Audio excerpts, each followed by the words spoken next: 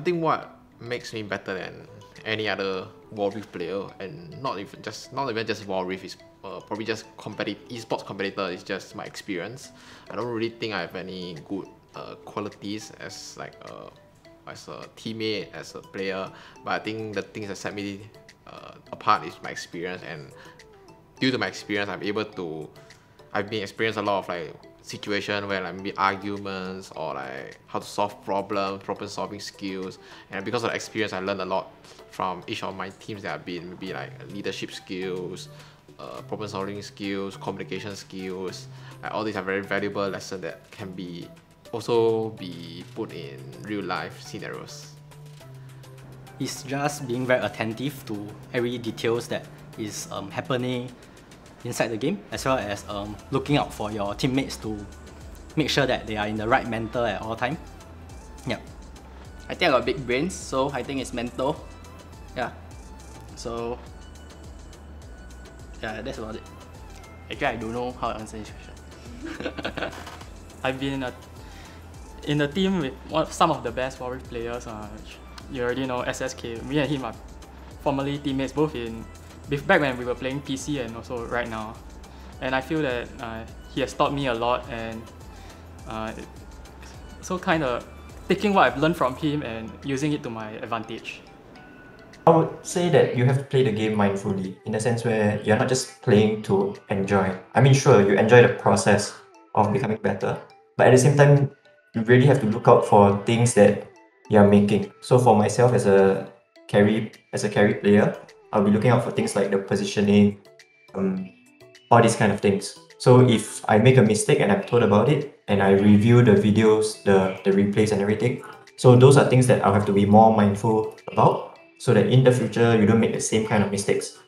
And I think that it's very important to play with that kind of mindfulness, because if you're playing without a purpose, then it's just going to stagnate.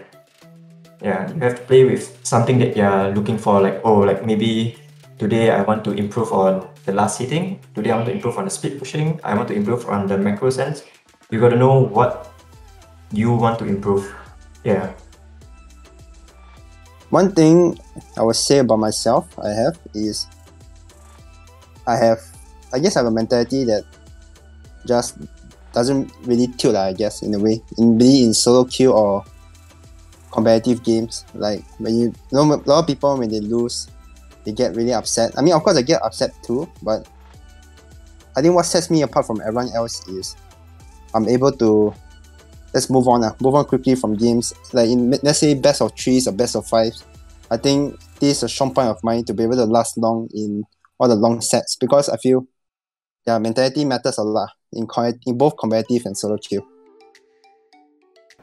In secondary school, I used to play softball, so I think I used to play the catcher position, so I had to lead a lot. And I think this experience can help me lead my teammates better in the War Rift. And I also had to do the same thing in other previous titles that I played before, specifically Vainglory. I used to play there a lot. And I think most of my teammates I also get to know from that game, so I think we all have some experiences that we bring forward from there as well. I think I'm at the age where my physical skills are actually improving and like dropping. So I think the only thing that actually like keeps me up to gaming is the growth mindset, where I'm willing to learn anything that anyone teaches me, and from there we can actually improve my gameplay, like be it macro wise or micro wise. Yeah. For me, it's because I still love the game, so I have fun playing with it.